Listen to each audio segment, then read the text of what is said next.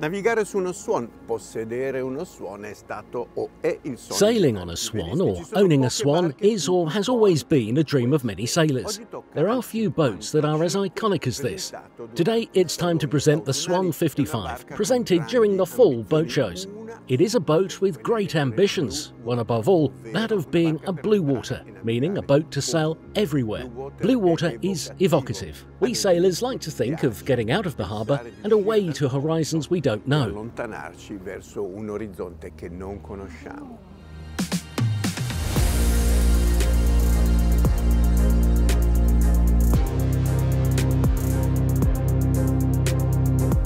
What does blue water mean to Nautor Swan?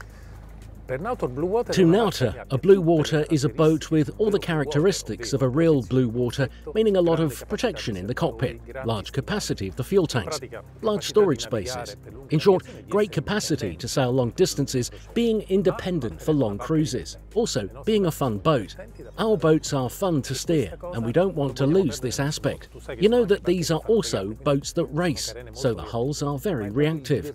But you always have fun when steering. These are not boats for the autopilot. This is a niche in which we are almost alone.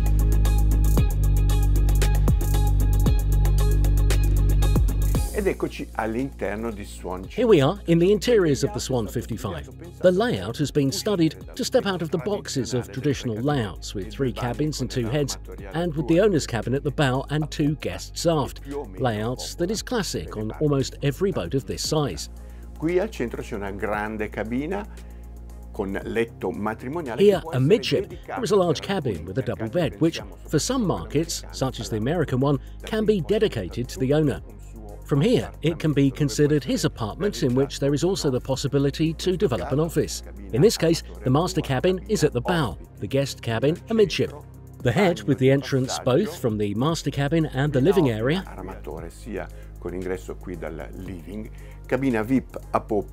VIP cabin aft with another head and a versatile crew quarter behind the kitchen.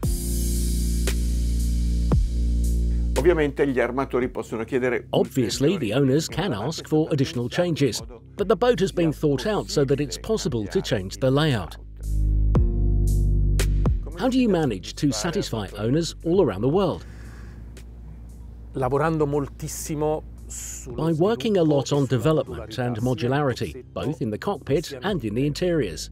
As you said, we sell boats all over the world. We have regional directors that cover the whole globe, from New Zealand to Australia, to South and North America, so the entire world. There are countries, such as Japan, in which the needs are different compared to the Mediterranean. We really work this off. On deck, we work on the modular protection, and on this layout that we introduced on the 58-footer, with these 2 tables that have many functions such as a sun deck, a huge dining table on which up to 11 guests can seat. Then there is the new stern with this function that doubles the dimensions of the beach area. For example, the beach club is something that customers ask us to enrich, especially the clients of the Mediterranean and the Caribbean. And then the interiors. Today, I think this is one of the only boats that proposes this modular layout that can go from 2 to 4 cabins, of which the master cabin becomes a suite that on a maxi is not even present. And pay attention to everything that is done without changing the structure, implants and engineering. We spend a lot of hours engineering the boat, and so one of the challenges is engineering the boat so that all variations do not change what's behind. The cabin situated aft of the kitchen is another versatile space that can change its usage. In this case, there is a fridge, a washing machine and a bed for the crew.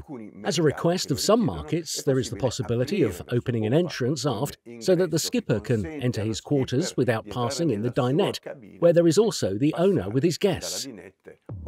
This is a very practical solution because the skipper is at the stern and not at the bow, far from the main area of the boat. And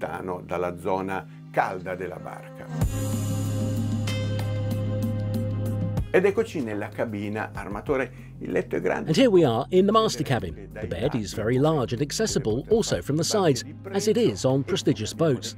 As we already mentioned, it can be transformed into an apartment. In the kitchen, they opt to divide the countertop with the sinks from the hobs.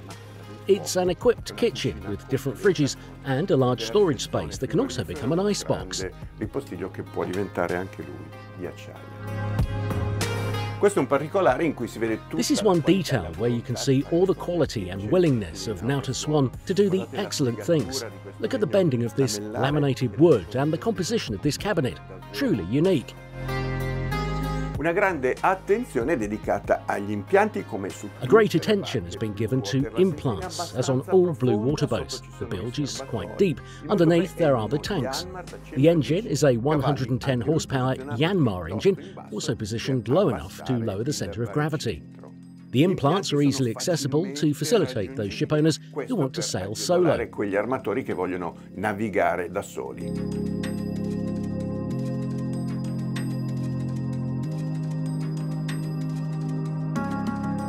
What does Finland bring inside your boats? Questa è una bella domanda. Io ormai sono 10 anni che lavoro per questa azienda e devo dire che This is a wonderful question. I have been working for this company for 10 years now. Finland for us is the greatest challenge. We think it's a wonderful place, and it is so because Finns have an attitude towards life that leads them to work as a form of religion. So the way that they apply themselves to what they do is total. When they work, they concentrate on what they do. They take their time, and the company allows them to do so. Being able to afford somewhat higher prices, we can afford to keep their way of working.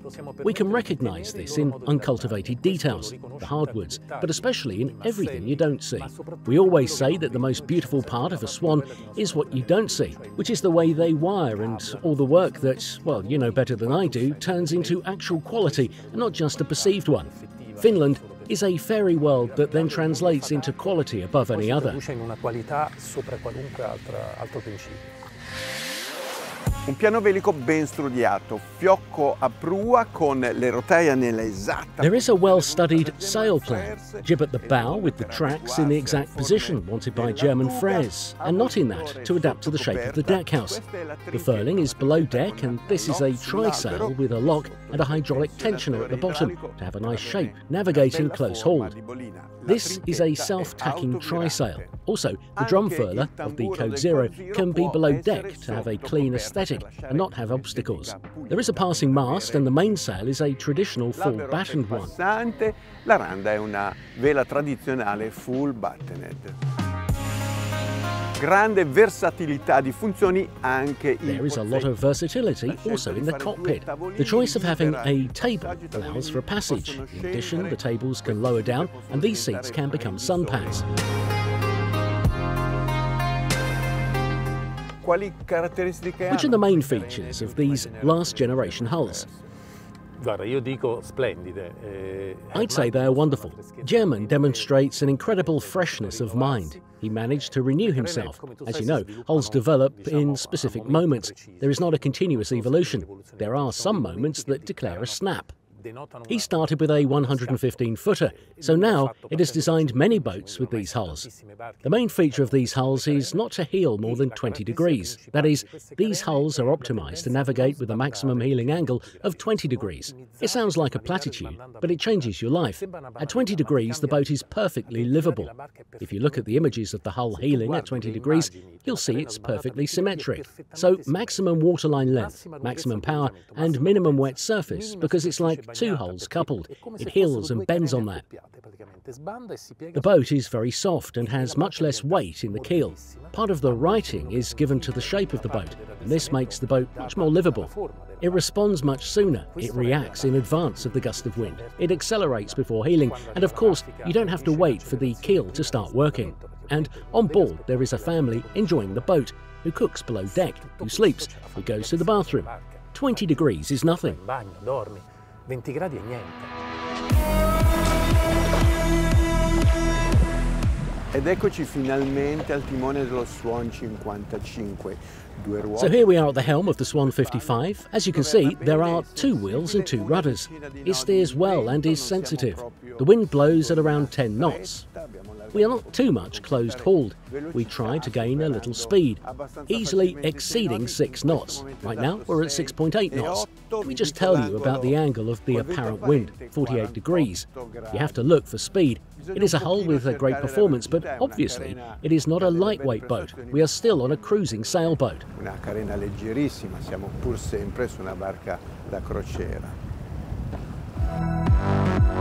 Vanni, com'è qui nel mare? So Vanni, how is it in this sea? Well, I've just tested it in Finland with more severe conditions, so this is the first time in this weather. I confirm to you what I was telling you before. This is a boat that, at the helm, you can enjoy as if it were a much lighter boat, despite the fact that we have a very small jib, because this is a jib that is born self-tacking, but the boat makes its numbers. E I numeri li raccontiamo, 37 Let's tell the numbers. 37 degrees with the apparent wind, 9 knots of wind and 6 knots of speed.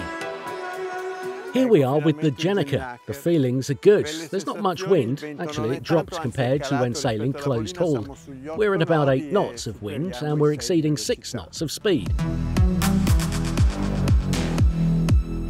Pronunciare la parola swan per un velista ha qualcosa di magico, lo abbiamo detto anche all'inizio. Saying swan for a sailor is something magic. We already told you at the beginning of the video. They were the first boats with which one could deal with absolutely important sailing from the moment they left the shipyard. It is no coincidence that one of the first yachts considered maxi and suitable for round-the-world sailing was the Swan 55 Turanga, which participated in the Round the World when it was called Whitbread Round the World Race. Today, we hopped on board the Swan 55 in the Gulf of Follonica. It was not an epic day for the wind, but it was pleasant and allowed us to discover a boat, and we sensed it even beforehand. And that was really interesting. E lo intuivamo anche prima, davvero interessante.